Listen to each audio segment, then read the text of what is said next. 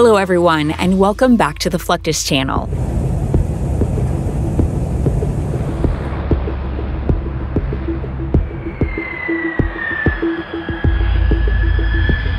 Planes and other aircraft have surprisingly long service lives.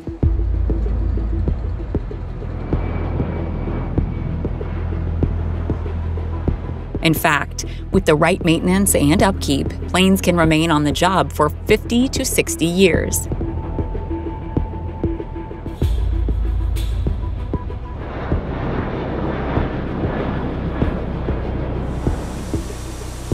Take the Lockheed C-130 Hercules, for instance.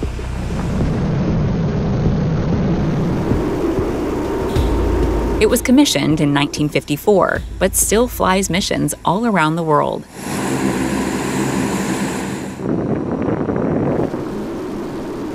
Of course, it doesn't always make sense to keep planes running forever.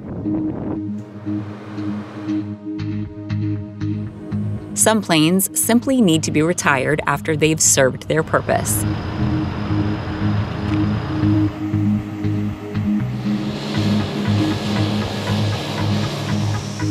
In the U.S. military, retiring a plane is a ceremonial affair, with servicemen saluting the plane on its last flight.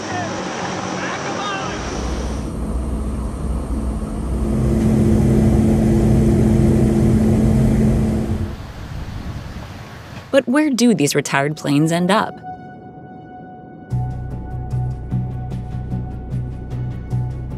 In most cases, they go to a place known affectionately as the Boneyard.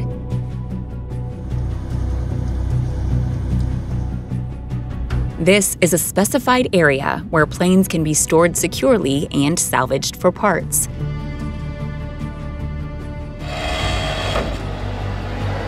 Tons of great parts out here, and no sense in letting them go to waste. So 90% of the stuff we pull is just as good as anything as a brand new part. It's just dirty. There's very few parts that I've pulled since I've been out here that were deemed bad.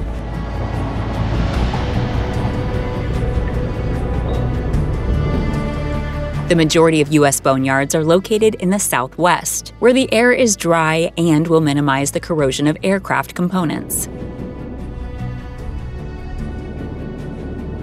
The ground we're on here is fairly unique. It's a very high calcium soil, very stable. When it's dry as it is now, it's as hard as concrete and very, very, very robust. And with the dry weather conditions here, low relative humidity year-round, very low rainfall, averaging about 6 to 8 inches a year in the region, there's nothing like tornadoes or hurricanes or that type of thing here to potentially destroy assets.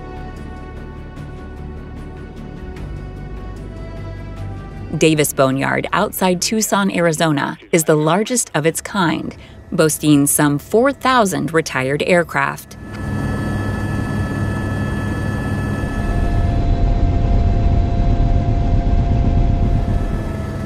However, even in this ultra-dry climate, preserving these planes for maximum use is not as easy as simply parking them and letting them cure in the sun.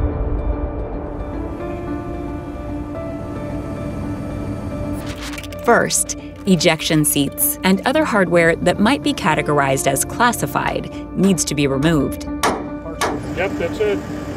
Yep. Next, the planes are washed with clean water to remove any environmental components that could hasten corrosion.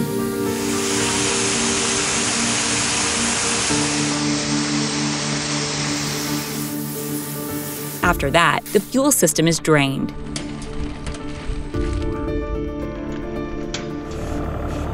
Finally, the aircraft is sealed using a special plastic spray compound.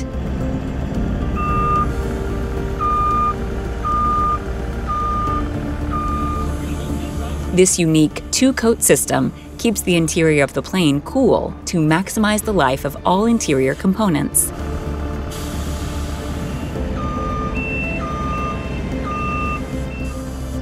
The protective coating is known as spray-lat. Over the course of 1 or 2 days, it is painstakingly applied to every exterior part of the plane.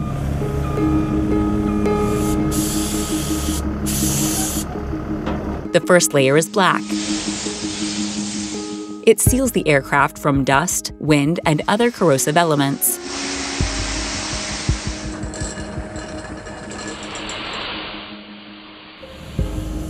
The next layer is white and is intended to reflect the sun and reduce the chance of plane components warping or even melting due to the extreme desert heat.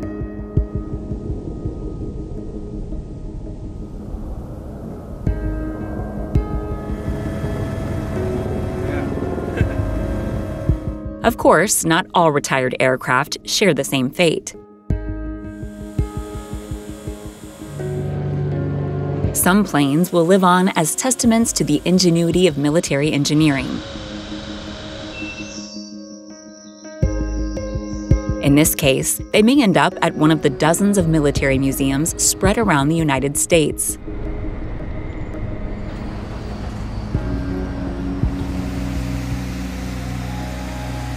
These facilities are designed to celebrate and preserve some of the most amazing planes in U.S. military and civilian history.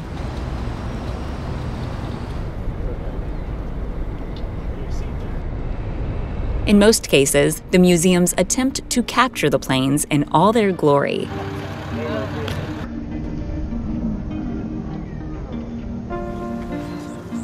They will even painstakingly recreate the exterior paint job of the aircraft so that they perfectly resemble the way they looked in Vietnam, Korea, or even World War II. Then we come to our P-59. Our P-59 is one of only 6 surviving aircraft in the world, P-59s. They were early jets and used at the very, very end of the Second World War. And then next to that is our BT-13, which was used as a trainer during the Second World War. And though many of these planes will be permanently disabled and remain on the museum floor, some continue to fly at air shows and events around the country. His father Barney was a B-24 bomber commander in World War II. It should be noted that the restoration process is far from simple. In the case of this PT-13D Cadet, specialists at the National Museum of the U.S. Air Force had to take this aircraft all the way down to the bones. In all, it took 5 men working for nearly a year to painstakingly rebuild this PT-13D just as it would have been constructed in the past. The goal here is to make the plane as similar as humanly possible to how it might have looked in its heyday. The restoration staff has expertise and the research division staff has expertise. And some questions that come from the restoration staff are things like, how is the aircraft painted? And it's not just something simply like colors, it's things like, is it gloss, semi-gloss, or flat? Are there stencils on the aircraft? If there are stencils, what is the font? How big are they? Where are they located? So it really is an investigation. It's almost like being a private investigator, a PI, because every airplane is different. Ultimately, a well-maintained aircraft that doesn't suffer any severe service mishaps can remain in action for half a century or more.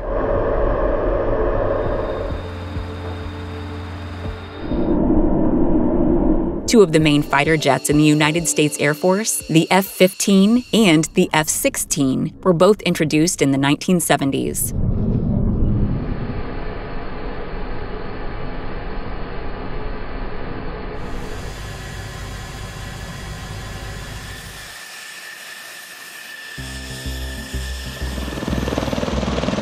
The Boeing MV-22 Osprey vertical takeoff aircraft dates back to the late 1980s.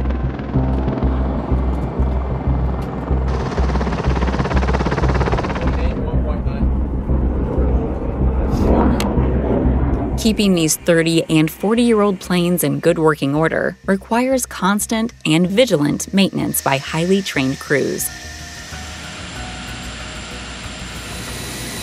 It's not just crew chiefs, but every shop has a part in getting the jets ready to fly, whether it be avionics, E&E, specs, weapons. We got to make sure the jets are ready to fly and the pilots are safe and fulfill the mission.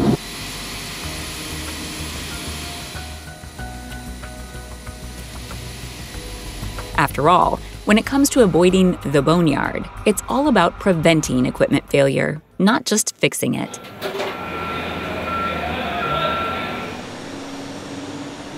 These aircraft are the pride and joy of the U.S. military.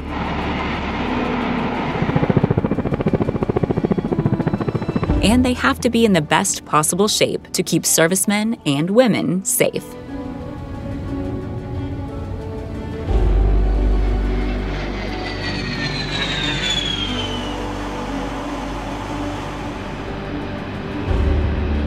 That's the end of this video. I hope you enjoyed it. Make sure to subscribe to this channel so you don't miss any of our new content. See you next time.